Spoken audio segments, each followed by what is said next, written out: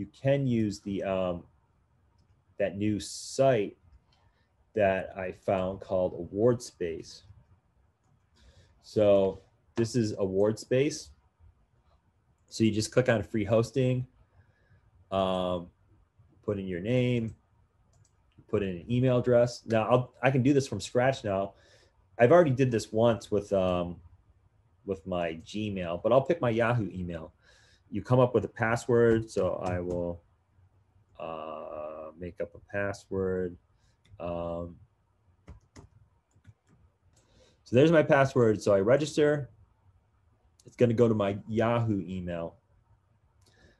This usually takes no time at all. So now if I go into my email right here, so this is my Yahoo email, I got the Awardspace response immediately. So I'm going to click on that. And then, and I think too, if you already did Alta Vista, why don't you try this one? Because now you have a better idea of how these, they all work similar, but they have different ways of, there's different ways of going about it for each one. So this one gave me a client ID. So I got this ID, and then there's this link, and I click on the link here, and it will take me straight to Awardspace. And my password is already here. Trying to remember it. If I remember it, okay.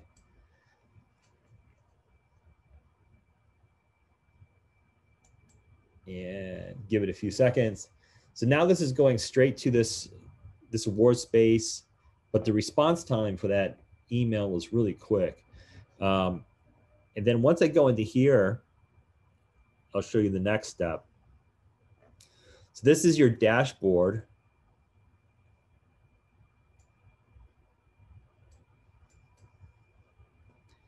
And it's similar to Alta Vista, but you have to know what to click in this dashboard. So you really just need to know two things. The domain manager is where you're going to pick a name for the website, and then you have your FTP manager. So, and this layout too, this is similar to the GoDaddy and other service providers. So it's not as step by step as Alta Vista, but it's easy once you know where to go. So you click on domain manager and give it a few seconds. And here you want to create a free subdomain. So this is the free option. It's going to add @webpages.com to the end of it, but you just want to create this free subdomain. So I will just make something up.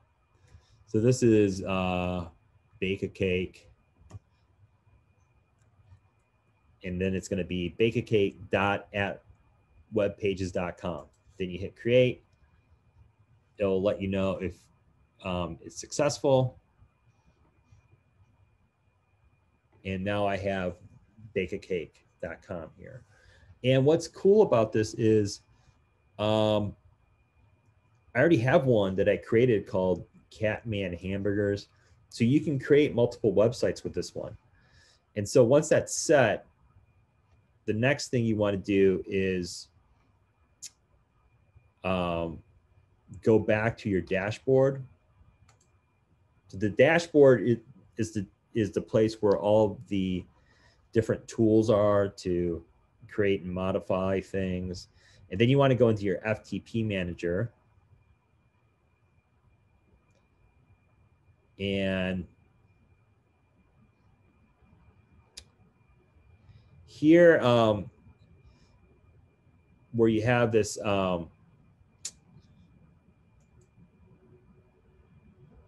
this number here, this is where you get your FTP information. So you just click there, and the FTP information's here, just like with Alta Vista. But this is what you can do instead of having to know all this information. You just go into FTP configuration files, and you download this file right here. And then what you also do is you download FileZilla. So you download this, and There's my site, bake a cake, whatever. Hit yes, and it's going to download this configuration file. And what that file is, give it a few seconds.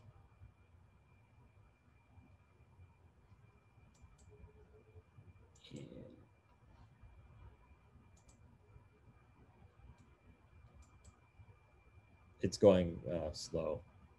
Let me go back.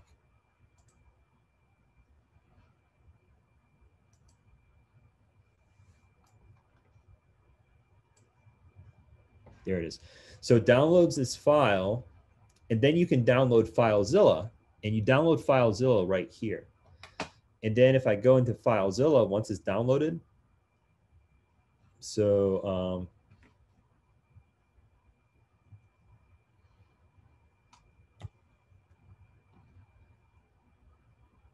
FileZilla works just like the tool in Dreamweaver.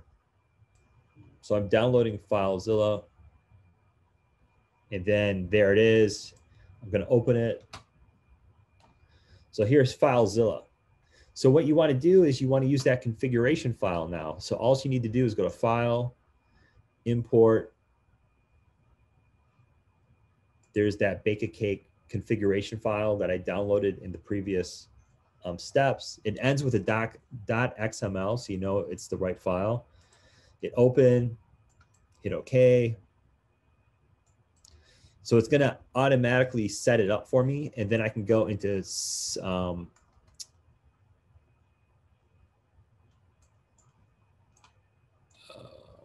you go to File, and then you go into Site Manager, and you see how I have Bake a Cake up here.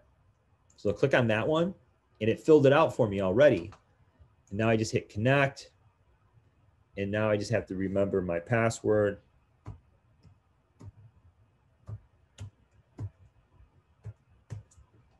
Hit OK.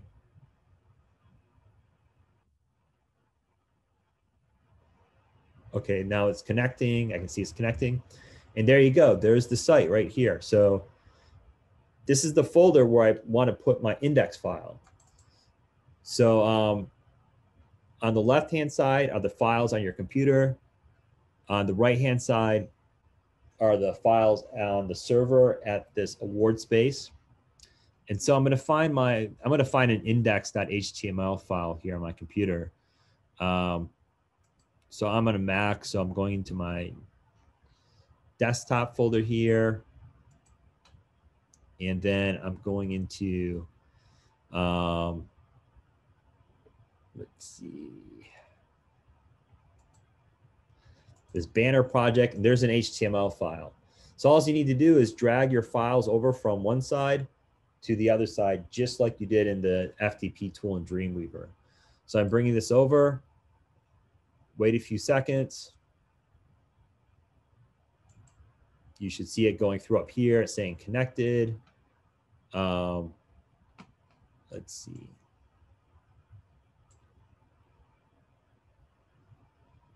And go up here. So there you go. It transferred index HTML on my computer to the server here for this website that I just created called Bake a Cake. And now if I go to the actual web page, bakeacake dot, and the name is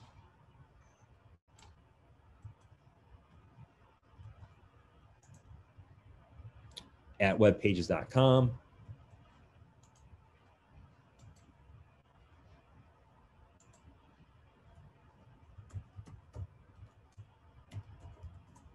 And just give it a few seconds. And that was the index HTML file I had, only had the words banner ad example, but it works.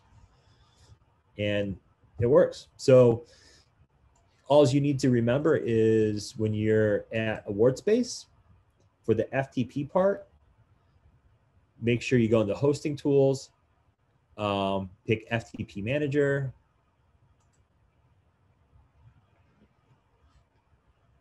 in the FTP manager, pick the code that you got in the email, in this email here, that case ID number. It's a different one, but you just pick the very first number, go to FTP configuration files, download this where it says FZ, download the software. FZ stands for FileZilla, and then just go through that process of importing the config file, and it imports everything that you need to get the server connected for you.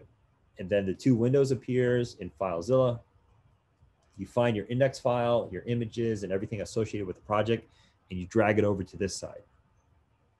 So it works a little bit differently than Alta Vista, but the concept is exactly the same, where you're communicating with the web server, the host, which is Awardspaces, through the FTP tool, which in this case is FileZilla.